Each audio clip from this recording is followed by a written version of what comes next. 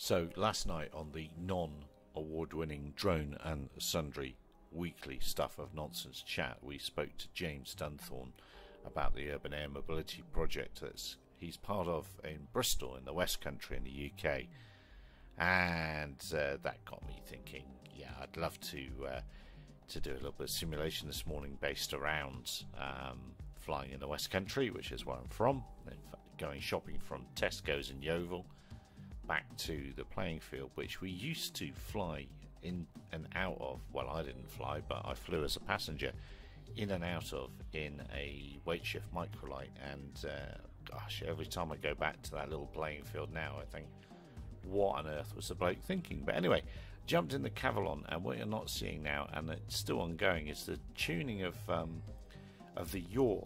It really is hard to get the yaw running right in this thing in X-Plane. So for those that don't know, we're running Ardupilot as the flight control stack in a computer, and piping its commands into X-Plane. So as far as the autopilot knows or thinks, it is flying something in the real world, but of course it's flying X-Plane 11.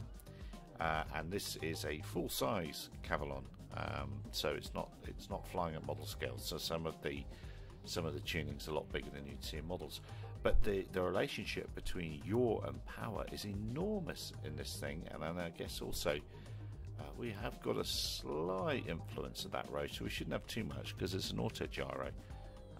So that's what I'm trying to tame here. I'm trying to tame the adverse yaw that's happening in the turns.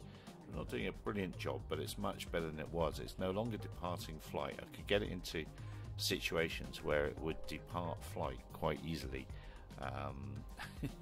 which is never a good thing, is it? So sit back, relax, and see if you can notice the tuning changing as we go along. We'll put it into a loiter circle, a fly to here, and then we'll land back on in Dowlish Wake.